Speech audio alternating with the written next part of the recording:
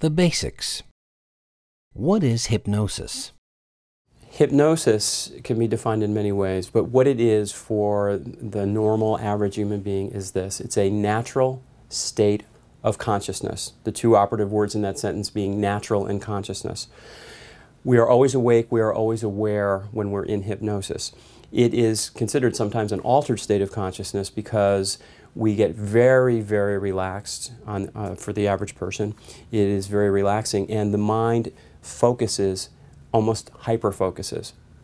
And in that state of conscious awareness, the mind becomes very adaptable. It becomes very amenable to taking on suggestions. And of course, suggestions in hypnotherapy are suggestions for change. So to state it succinctly, a natural state of consciousness that every normal human being experiences several times every day, by the way. Watching a movie, reading a good book, driving on the freeway and sort of zoning out, which we all tend to do, or just daydreaming, are all examples of a natural hypnotic state. What we do in the office or in a hypnotic or hypnotherapy clinic is use that state of consciousness, intensify it, which helps people create change and transformations in their life. Why might I want to undergo hypnosis? Well, there are many reasons you might want to undergo hypnosis. And again, it's important to understand that hypnosis is simply a state of consciousness. It can be used in many ways. We see, for instance, people in a stage show, and that's what most people think of when they think of hypnosis. They see a bunch of people acting like lunatics on a stage. And of course we say, well, who in their right mind would do that? They must have lost their minds. You might not want to go through hypnosis for that purpose unless you like being on a show. And in that case, maybe you'd want to do it for that. You might want to experience it just to see what it feels like. And of course, it may be underwhelming because it doesn't feel very much like anything except deeply relaxing. However, if there is some issue in your life, an unwanted or unhealthy habit, perhaps a behavioral pattern, perhaps a lack of self-confidence, or a fear or phobia that's keeping you from living the kind of life you'd like to live, or even a medical or psychological condition that is keeping you from living the kind of life you want to live, hypnosis can be a very powerful tool to help you overcome or manage that condition. How is my consciousness different when I'm under hypnosis?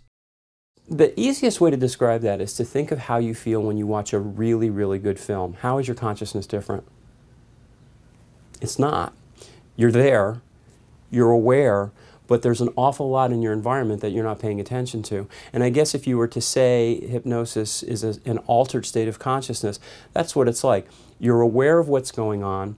You know that if you wished to, you could instantly open your eyes and come out of the trance state.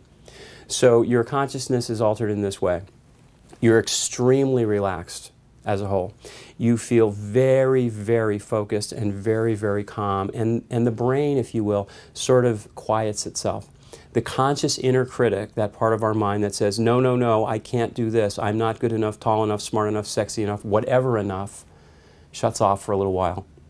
And so that's how you feel. It's delightfully relaxing. And most people, after a hypnotherapy session, have a sense of well-being.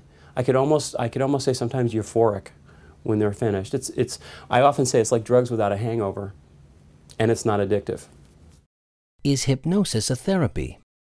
Hypnosis is not a therapy. Hypnosis is a state of consciousness. It is a tool that can be used therapeutically, but it is a state of consciousness. Hypnosis can be used to entertain people in a stage show. People in trance do very zany things because they want to. People who have issues in their life that are holding them back may want to do hypnotherapy to help them change the issues. It is a catalyst, if anything. Is hypnosis the same as meditation? Hypnosis and meditation have many similarities, particularly in terms of how we feel in the conscious state. They have sort of different aims, if you will. Hypnosis is generally considered, or let's put it this way, hypnotherapy is generally considered a short-term therapy used to effect some change. Meditation, which feels very much like deep hypnotic trance, is used more for long-term and overall well-being. I find that hypnosis and meditation are excellent complements to one another. In fact, most of my clients in the course of hypnotherapy are given meditative exercises to do between sessions. And I highly recommend meditation as a long-term tool to maintain well-being, particularly in the spiritual area. Is hypnosis safe?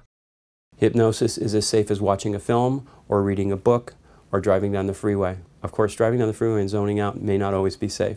It is absolutely safe because it is a natural state of consciousness. Even people who can't be hypnotized actually do experience hypnosis several times a day. Is hypnosis legitimate, or is it just something you see on TV or on stage? Well, hypnosis is completely legitimate in that it's a natural state of consciousness. Everybody experiences hypnosis several times a day. What you see on a stage show are people who are naturally highly suggestible. Let me explain that.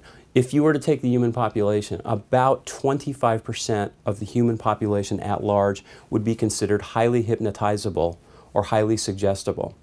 Of that 25%, there is an even smaller percentage that have the ability to go into hypnotic trance almost instantly. A stage hypnotist can see those people, can spot them in the audience. And if you ever watch a show, you'll see there's some testing that goes on. A bunch of people are called up on stage, some are sent back to their seats, and the hypnotist ends up with that half dozen or dozen people that he or she knows will instantly go into trance because they are just that suggestible. Now, once they're in trance, they do zany things. They do those things because they want to. They want to be part of the show. So, is hypnosis legitimate? Yes, because it's a natural state of consciousness. Is it a legitimate tool for therapy? Absolutely. It's been used for 7,000 years. If something lasts that long, there has to be a good reason for it. And it does work. Has hypnosis been tested in a clinical setting? Hypnosis, again, as a natural state of consciousness, is just that.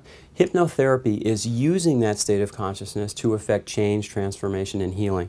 It has been used for 7,000 years. It is recognized not only by the American Medical Association, the National Institutes for Health, the Mayo Clinic, and virtually every major university in the world at some point or another has done research that proves unequivocally that it can be and is a valuable therapeutic tool when used properly.